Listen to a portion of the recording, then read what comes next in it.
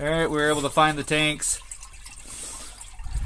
Pumped it down just a little bit so we could get the filter out.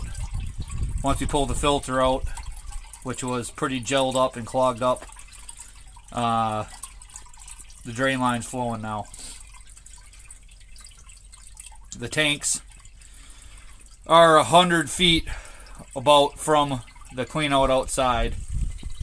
You can see the effluent flowing out into the leach field, so that tells me the leach field is not collapsed. Just was a heavily plugged gelatinized filter on the top and on the sides with debris that needs to be cleaned off. So the tanks, both tanks are uncovered. The line is draining.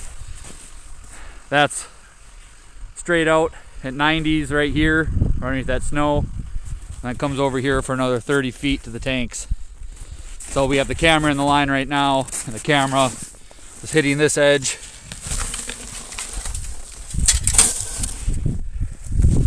Right down there.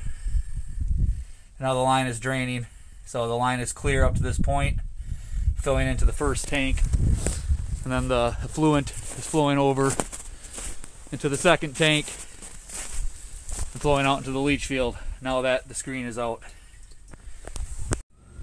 This is the customer or employee restroom.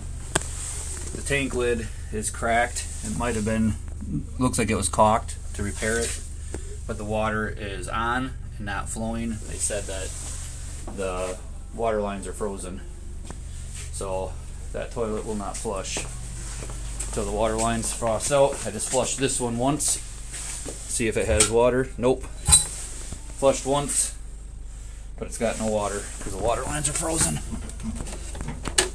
That is open all the way.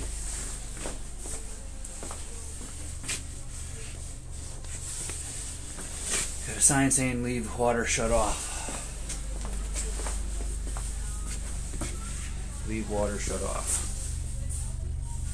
So they don't want to have flooding of the store, apparently.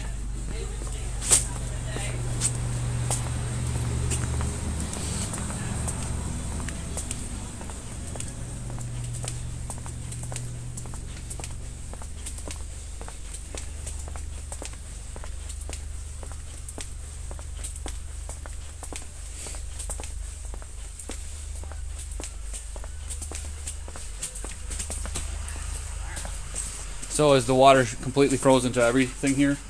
No. The mop sink works? So just the front water's frozen? Yeah. Okay. This all was before, but now it's Let that run. I'm gonna rinse off the thing, and then we'll make sure that it's flowing into the tank. Thank you. so excited.